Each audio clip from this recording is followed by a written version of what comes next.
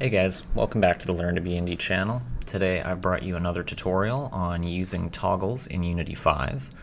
We're going to be covering today basically toggles and how they work, as well as toggle groups, which I'm going to give you a little bit more information on later, and as well as another refresher on using buttons to kind of finalize your selections.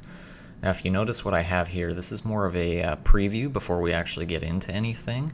You'll see I have three toggles, Warrior, Mage, and Priest, which we can select, and then a button to submit our changes. Now you can kind of use this tutorial as a way to set up class selection. You can use it for menus and stuff, and as you can see, when we try to use these toggles, you can see that each toggle that we select is displayed in our console over here. And this is basically just something you can use to select one option out of many or things of that nature. Now this is a very simple thing we're going to be starting on, so we're going to go into a new scene here. And the first thing I'm going to do is just drag in our background, as we have in all my other tutorials. And then what we're going to want to do is we're going to want to start making our toggles on the scene. Now what we're going to do is go right click, UI, and then toggle. And you'll see, as with previous tutorials, our canvas is not aligned with our background. And this is a simple fix. We just go to the canvas itself, go down to the canvas component, and change the render mode to screen space camera. And select our main camera to put in as the render camera. Once we have that, you'll also notice that our background, because it's not sitting in a further back position, it's in the same layer order as the canvas, it's not showing our toggle. But that's an easy fix too. You just go in your background and change the order layer to -1. Now we have our visible toggle here. We're just going to kind of position it in an area where we want. I'm going to put it up here. And then we're just going to make little detail, or change little details so that it's a little bit more visible. First I'll just name it Warrior Toggle. Once we do that, we're going to want to change the label on it so that it reads properly with the class we're going to make. So we're going to change this to Warrior. And down here you can pretty much adjust anything you want, the font size, font color, any details, but I'm going to change the color to white here, and just so it's a little bit more there, I'm going to make it bold. So now that we have that, that's basically all we want to do for our details, but we want to create two more toggles. You can do this using just Control D. I'm going to drag one of them down a little bit, and then the third, we're going to drag it about an equal distance down from the second. Now we just have to change these so they're different names and different classes.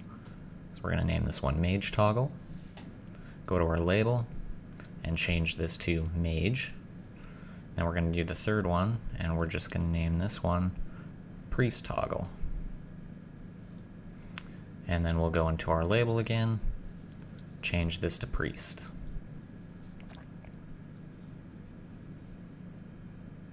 Once we have that all set up, what we're going to want to do is change the isOn parameter in the actual toggle component itself so that none of these toggles are selected right off the bat, and this is going to help us a little bit later when we get into our scripting. So we're going to go down to all three of these, turn that off, and then what we want to do is we want to kind of create an empty game object to act as both a panel for all these class selections as well as a toggle group.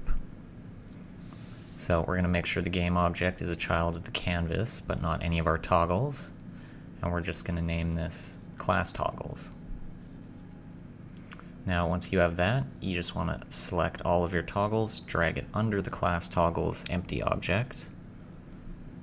And we can adjust this freely, and all the toggles will move with it.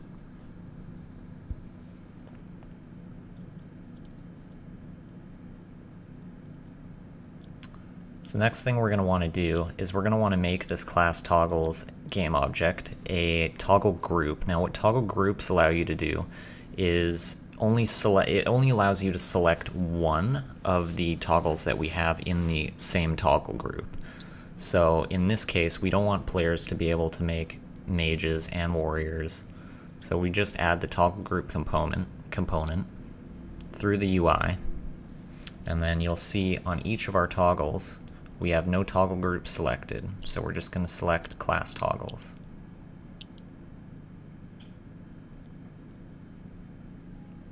Do that for all of them.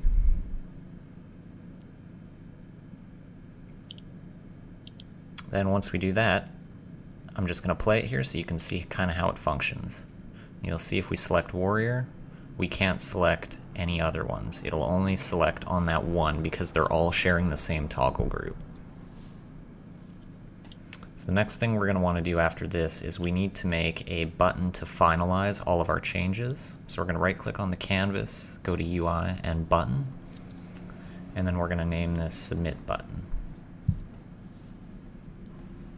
Now all we have to do is change the text on the button after we arrange it. And we're going to name this create class.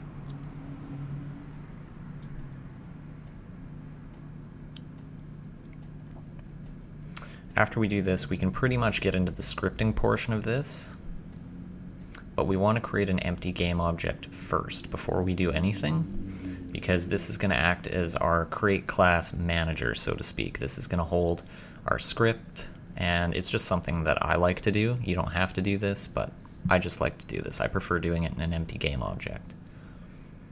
So this one, we're just going to create class manager. And then we're going to add a new C# script. You'll see I have one of those over there for my preview. But to do this, we're just going to go, down to new script, and we're going to name this create class system. So once we have our create class system script, we just want to open it up in Visual Studio. Yes, reload all. And right away we can get rid of the start and update functions. We will not need these for this scene. Now the very first thing that we want to do before anything is, because we're using toggles, we're not going to be able to create toggle objects without using a new namespace. The namespace we're going to be using is UnityEngine.UI. If you don't do this, you won't have the toggle variable selected, and you'll kind of see what I mean in a second here. So one of the main mistakes I made at the start is assuming, because toggles are technically game objects, that they would work as you know, just setting up variables as game objects. But there's a bit of an easier way to do it, because you will not get the isOn parameter, which we're going to be using to check which toggle is active. So if you're doing this, public game object is warrior, you're going to run into issues.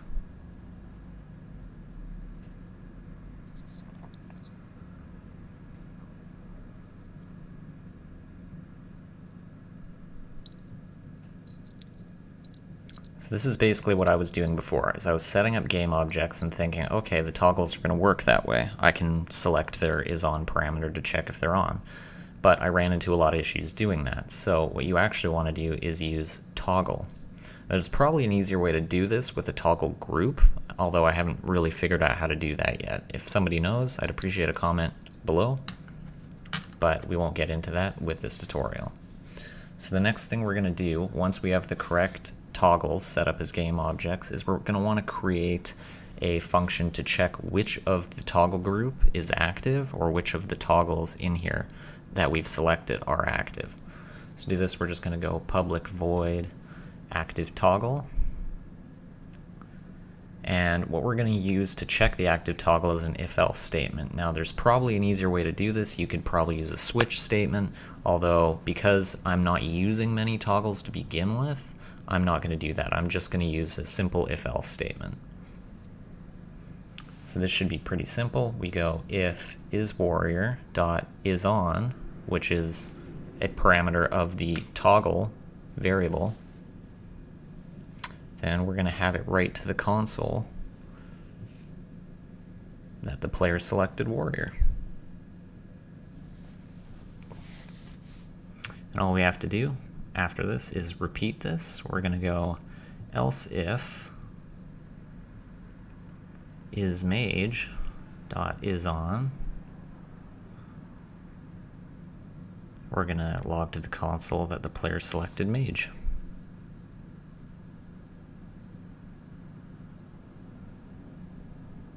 Lastly, we're going to do this for our priest class, else if is priest. Oh, I spelled priest wrong in our initial variable. Dot is on.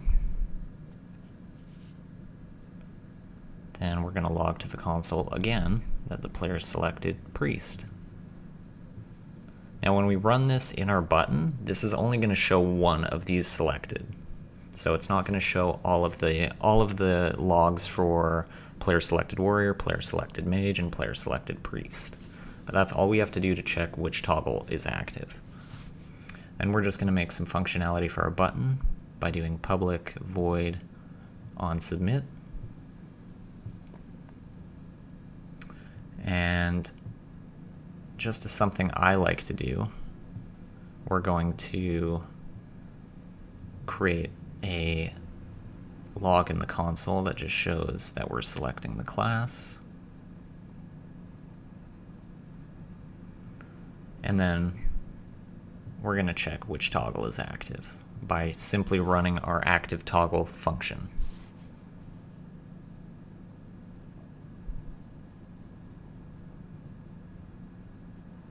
I seem to be running into an issue right here saving my actual script. I don't know what's going on here, but I'm going to try to get this figured out here.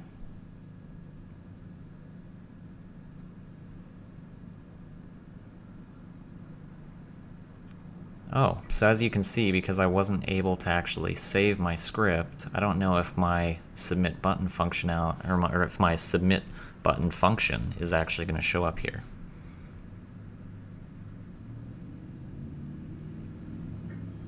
Okay, doesn't look like it. I think I'm just running into a little bit of a Visual Studio Unity bug. I'm just going to try a few things here.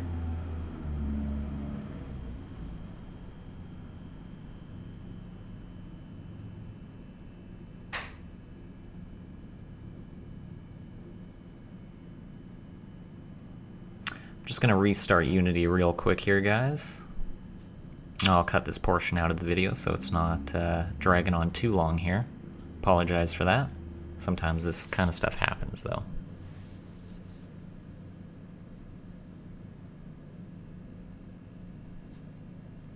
Alright, we're back here. Sorry about that, guys. Sometimes you just run into issues. So just to kind of go over what we were already going over, I haven't changed anything in the script yet. I'm still on selecting the button actual submit function in the button itself, but you can see all the scripts are the same, all the functions are the same, and everything's written exactly as it was before.